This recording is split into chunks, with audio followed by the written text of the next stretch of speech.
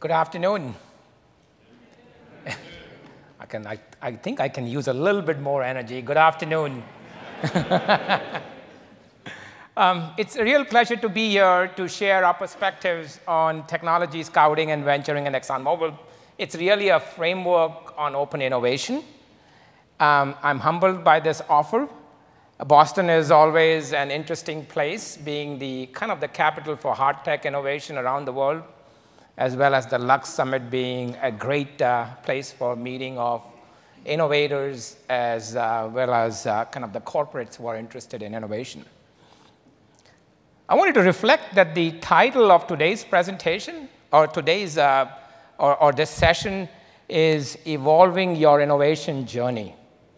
And what an apt title, because we are a 100-year-old company with a lot of track record of innovation, and yet we have to continuously evolve our innovation journey.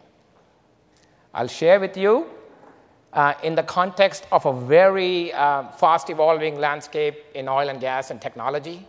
Today, US is a net exporter of oil. 10, 15 years ago, it was expected to be importing oil of 70% of its demand.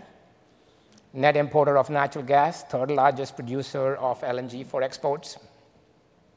So some of you may be curious, why does a company which is in a commodity business with a long track record of internal R&D and innovation, why does it want to start technology scouting and ventures? Is it real? How do we do it? What works and what does not work? Well, I'm here to share some of those practices. I'm confident because we have seen the leads from the pipeline of opportunities that we are working on, that we will be able to make an impact on ExxonMobil shareholders, our customers, and society. My presentation here is really divided into three parts. First, I'm going to talk about the imperative for energy industry, oil and gas in particular, the role it plays in society. Then I want to talk about how ExxonMobil has innovated and how we are changing the innovation landscape, including the technology scouting and ventures. And lastly, I was going to make it real with a project where we have used these practices in my previous job called the Open Process Automation, which led to the formation of technology scouting and ventures. So let's get started. This slide is really the purpose of ExxonMobil, I would say more generally the purpose of oil and gas. On the y-axis, we show Human Development Index, which is really a composite of three factors: GDP per capita, education, and life expectancy. On the x-axis is energy use per capita. And remember, it's a log scale. And what you see is the world is kind of divided. As you increase the Human Development Index, it requires more and more energy. 80% of the population is in the bottom 20%, 20% of the population above.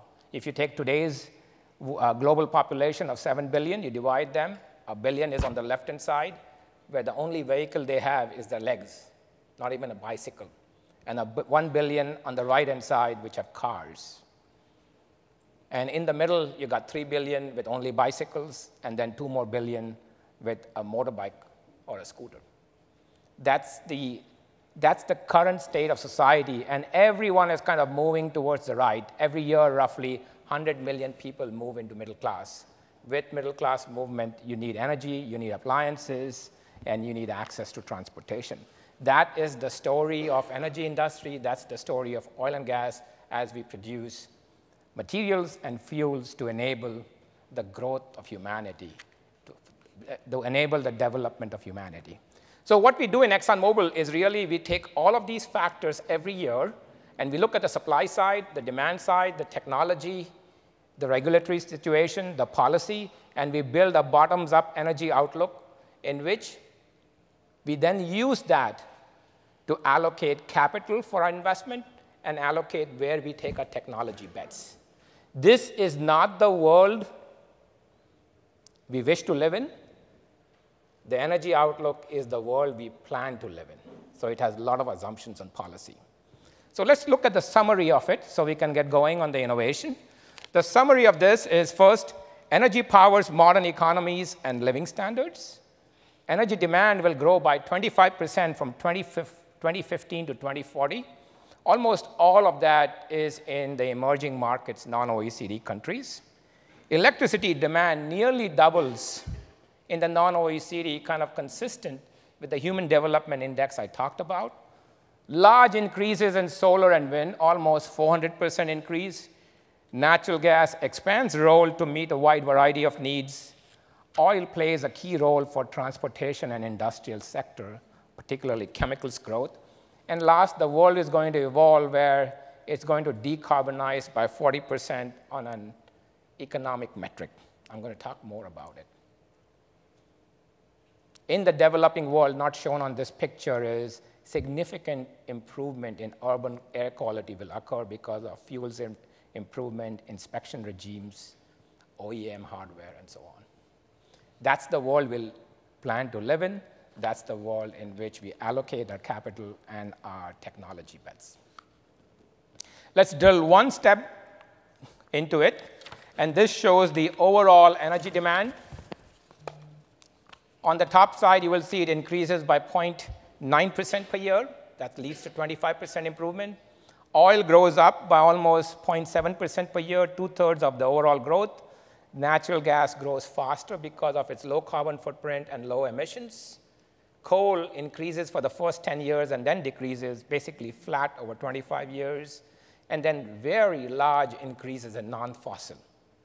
If you look at energy demand, transportation, all tied to oil, industrial tied to coal, oil, and gas. Power is where all these compete. The non-fossil, as well as gas, as well as coal. There is almost no oil in power. And residential commercial is where gas and biomass come into play. That's kind of the distribution of this.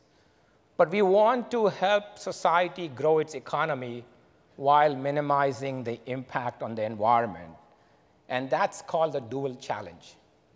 And the next slide shows the factors that go into that. What I show you here is the y-axis, which is a metric of energy efficiency, how much energy is required per GDP, and the x-axis, which is how much greenhouse gas emissions are there per energy unit. And you will see that from 1980 to 2015, we are marching down where we are improving efficiency, going down on the y-axis, a little bit on the x-axis. And then our outlook shows that going from 2015 to 2040, we further march down the efficiency.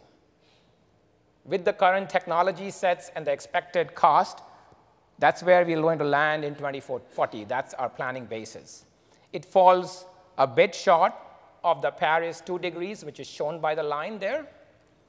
And you can see that more improvements in efficiency and greenhouse gases are required. So what is required today is implementation of technologies that we have, as well as finding new technologies, and that's the role of innovation to meet the Paris 2-degree goals. So let's look at what ExxonMobil can do. Right now, we are working on all 4 of these bars. The first one is improving energy efficiency in our operations. Typically, when you drive a car, 20 miles per gallon, you produce a pound of CO2 per mile, and it takes another 0.2 pounds of CO2 per mile to get the gasoline to the station. That includes producing crude, moving the crude, refining the crude, taking it to a distribution terminal, and then putting it in the gas tank. So here is where we mitigate emissions by improving efficiency, reducing flare, using cogen, and where cost-effective, using low greenhouse gas electricity. We bet a significant portion of our technology on developing affordable and scalable lower carbon technology solutions. This includes things like biofuels, carbon capture and storage, process intensification, and so on. And then we also produce materials that improve the use of energy and the use intensity of materials in its use pattern. For example, plastics, for example, fuels, for example, tire inner liners that go into cars to improve efficiency of a car, for example, lubricants and greases.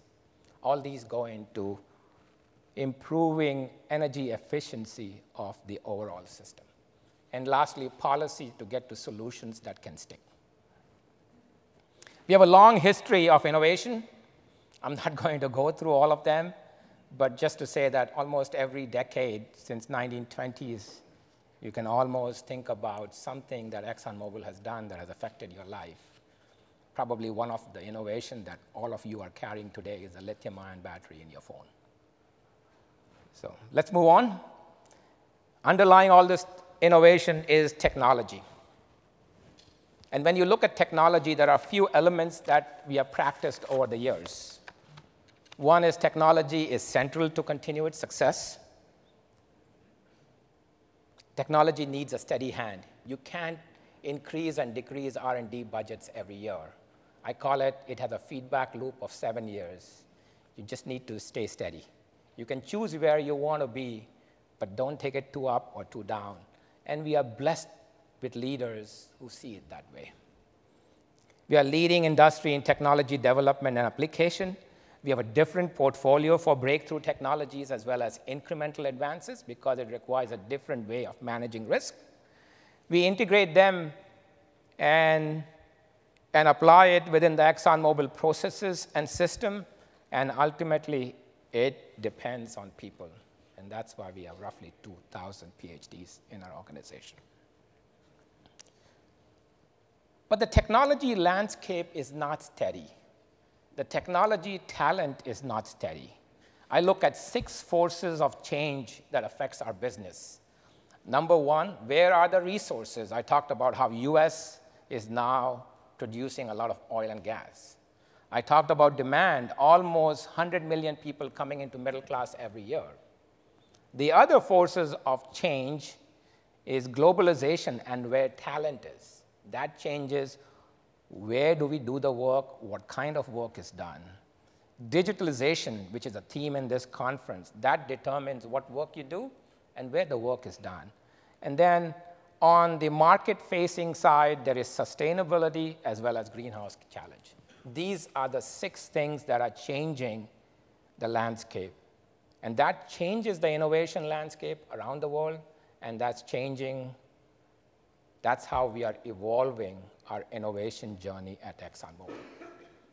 And so that's the reason why we have formed the Technology Scouting and Ventures Group. This slide just is a busy slide. I don't want to go through each one of them, but sometimes the change that we see from year to year is very incremental.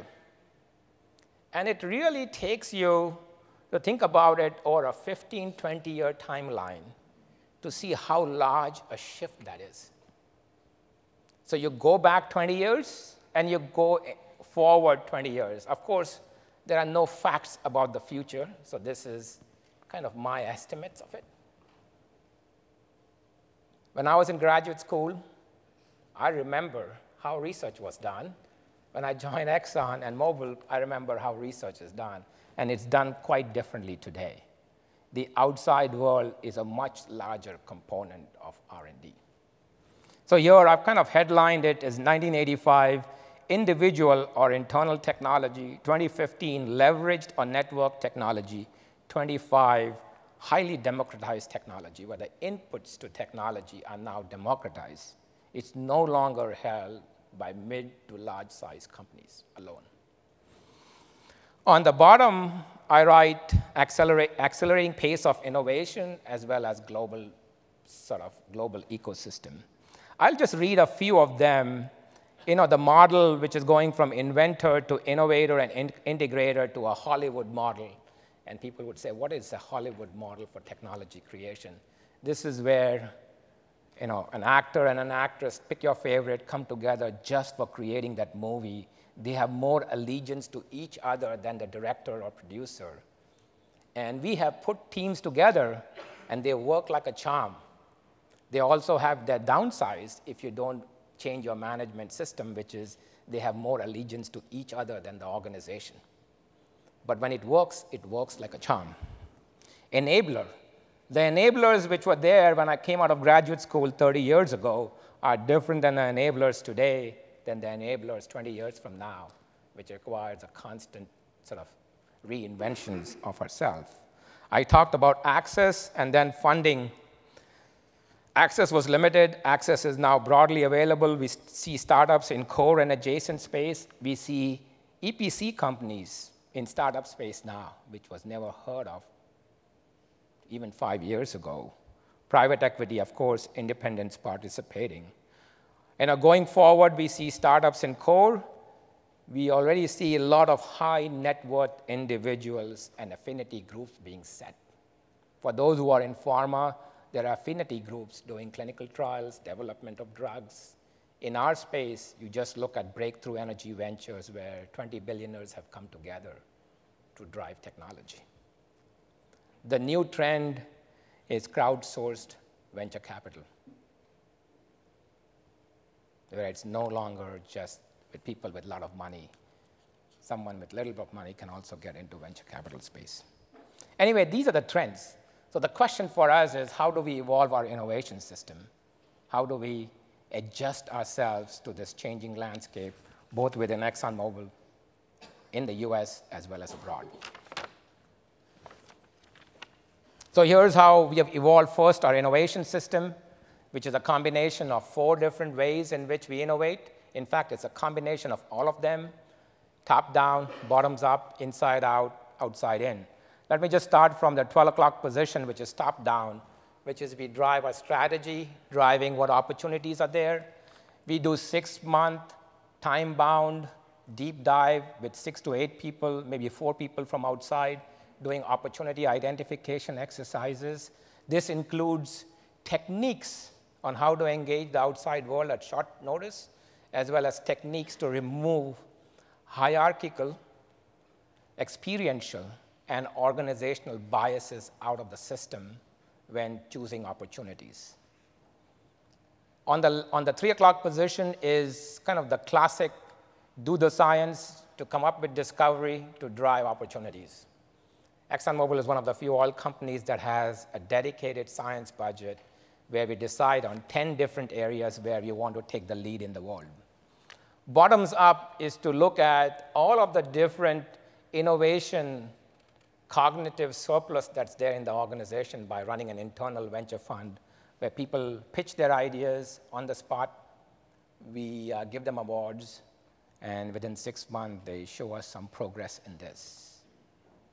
Of course, people don't believe it if you don't follow through, and we have 10 years of experience on what works and what does not work. In the bottoms up, I would say it's been more successful in finding innovators than finding good ideas. You know, that's an easy way to find the good people who are there. The biggest change is in the outside in, and that's where technology scouting and ventures come in. And the previous chart showed what are the difference in them. Just ideas is not alone, and this chart is just to remind me that there are many different components of an innovation system. You need to align on strategic intent. You need to get senior leadership on your side.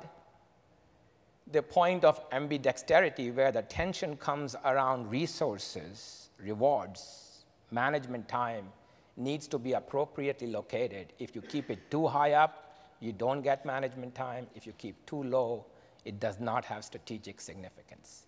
And the point of ambidexterity for longer term, higher risk has to be higher up than for the near term. There are, of course, 3 different stages: discovery, incubation, and scale up. And the enabling components are culture, which is biased towards action, future back, and weak signals. Metrics, which are learning oriented. Talent, a key part of talent is to bring outside and inside talent. And how do you do that without causing a lot of friction in the organization? That's where the experience comes into play. Processes, assumptions testing, business model innovation. We use a process called want, find, get, manage, the 4 steps. First, you find your wants, then you get it from the outside, then you find it, and then you get it. It's not just get, it's get and adopt. And I really don't like to use the word technology deployment. It's always technology adoption. Adoption means that the other party, you have to convince them to use it. And there's an art to adoption. And then manage. I'm going to talk about that a bit more later. So let's talk about scouting and venturing. Here's how the team was formed a year ago. It's an outside-in technologies, practices, business models for current and emerging businesses. Remember, there's a reason why we put practices and business models. We locate personnel in the various innovation hubs around the world, India, China, Europe, San Francisco, Boston. Typically, the people we put in are people with business and technical experience who have some stripes, so that the biggest and the toughest part of our job is to get the businesses to adopt. And that's where you really need the stripes and the internal network to pull it together. We incubate on a selective basis to enable readiness. Typically, these are 6-month sprints for incubation. We define how we are going to measure progress, and we incubate. We take equity in startups where appropriate. The next are our 14 areas of scouting. There's a lot of detail there, but I would just say the last 13 areas are current ExxonMobil businesses, which are very simple. We take oil and gas out of the ground and convert it in, move it around and convert it into fuels and materials. And these are around finding oil and gas, producing oil and gas, moving it, converting to higher value products, making sure that these assets are protected with reliability, safety improvements, making sure you're digitalizing where it's necessary, and also industrial cybersecurity. There are a few things related to products, like product sustainability, carbon capture utilization and storage, new hydrocarbon products, CCUS, carbon capture utilization and storage. There's one area which is capital projects. ExxonMobil spends roughly sort of $30 billion, $35 billion on capital projects every year, which is roughly $100 million in 24 hours. So getting effectiveness in capital projects is a key part of our charter by getting outside in technology, both digital and non-digital. And it cuts across the entire space, from business concept development to project development to project execution to a startup. You will see that I said 13, not 14, and because I'm going to get to that. But the 13 areas, we have 2 boundary conditions. One is that a proof of principle or a prototype should be ready. And second condition is that we need to be within 1 adjacency from our business model. If you go too far out, which is you do a different feedstock and a different product, you're 2 adjacencies away. It gets more risky to accept it in our organization. We can criticize that we may be losing opportunities on the table, but so far we have so many opportunities that that's not true. We may relax the condition later. The 14th area is new leads for greenhouse gas challenge. This is completely different. These are areas of greenhouse gas challenge in cement, in agriculture, and many other areas, which has nothing to do today with ExxonMobil business, current business. That's where we put an additional constraint, which is that it needs to be sizable in terms of greenhouse gas. And the way we have put a size on that, it needs to be 0.5 gigaton per year. Here are some technology evolution principles that guide what opportunities we select. I'm just going to highlight 1 or 2 for the sake of time. First is that technology development requires longer-term focus and is unpredictable. It benefits from a portfolio approach, and the portfolio is tested for efficiency, what you start, stop, and continue. Sufficiency, can it meet your objectives? Alignment, whether it meets the strategy or not. It may require business model innovation, especially in new to world. The extent, pace, and it comes many times from science and technology developments in unrelated areas, so you need to have a scouting for that. Technology, even though it's unpredictable, evolves in 2 different patterns, and this is the really important part of it. It comes from a top-down approach, where it comes in early use segments, and then as its cost goes down and the scale improves, then it comes into the second and third and fourth. Sometimes we are in the first segment, sometimes we are in the 4th segment or 2nd segment. So we have to decide, which segment are we? If we are in the 4th segment, we don't need to bet on it now. We can just see it. And there are some areas where it comes bottoms up. It comes in the least demanding segment and then moves up, as it's proven. Because we are a global company in many different political enclaves, we do two different tests. One is that the widespread technology adoption is driven by long-term fundamentals, and market-driven selection makes it more robust. If you pass these two tests, it's likely to be accepted in many different enclaves. I'm going to just take a few minutes to talk about open process automation to show some of the examples of the practices I talked about. But what is open process automation? We are in a world today where, just to give an analogy, if you buy a toaster oven and you go to your home, in process control systems, when you buy a hardware, you have to have your own plug that the suppliers gives you. There is no standard around plugs. If you buy a new computer today, its analogy in process control system is you'll have to rewrite all your Excel spreadsheets. If you have a cell phone today and you go to a different city, the analogy there with that, the Verizon cell phone cannot talk to the AT&T cell phone. This is the real world of distributed control systems that we have, where the current incumbents have bundled up hardware, software, and services. And so when we looked at the root cause, we said, we really need to open the system for innovation. And this was not a nirvana on our end. We just found that there were adjacent industries like avionics and telecommunication where that change has occurred. And so we went through a want, find, get, manage framework. We actually went through 3 cycles. We looked at the inflection points. We got open group from San Francisco to come in and build the standards, and now have created an ecosystem of participants, the current incumbents, as well as new participants and the user. So I'm not going to go through this slide. These are available. This is our vision for automation. These are the set of incumbents which are there. You can see a lot of end users, the current incumbents, new entrants, all along the stack of the process control system. This is where the innovation that we have done is what I wanted to elaborate on. So we did 3 cycles of want, find, get, manage. The first cycle, we actually got our wants wrong because we were not sure what was feasible. That's when we stumbled across avionics and telecommunication industry and what has happened. We looked at, that led us to looking at inflection point. We found that business transformation was more challenging than technology. We use an agile approach with a 6 to 9 months cycle.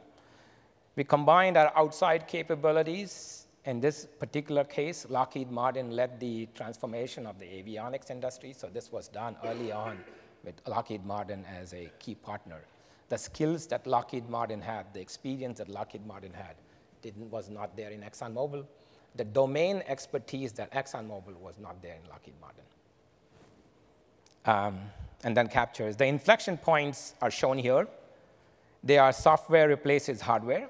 Many times for controllers, you don't need hardware. It's just a line of code if its availability and its reliability is good. We have gone, as the network latency improves, we have gone from one-to-many backups to many-to-one backups, from a bolt-on to a built-in security and edge computing and IoT transformation. The key thing I want to show you is the very complicated equation in the yellow box. Okay? Many times, we start with our internal capabilities and see what we can solve. But you really have to start with the impact C and come back with what combination of A and Bs do you need? Do you work in the current organization with a very large A and a small b? Do you even know what Bs are available outside? Do we know what Cs are needed? Or you work in an environment where your allegiance is to C, irrespective of where the A and B come from. That are simple questions, but very difficult answers because it gets to the identity of an organization. It gets to what we are trained in graduate student, what we perceive as success and not success. I don't have enough time to talk about it, but here is a collaborative development plan with many of the partners. Some of them are here. So we have created an ecosystem, and then in a nutshell, Breakthrough technology and innovation is needed for addressing dual energy challenge. The technology scouting and ventures captures and incubates outside-in ideas, practices, and business model.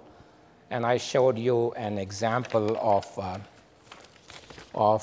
open process automation. So I want to get back to the theme, which was evolving your innovation journey. And I hope I've shared with you how ExxonMobil is evolving its innovation journey. Thank you for your time.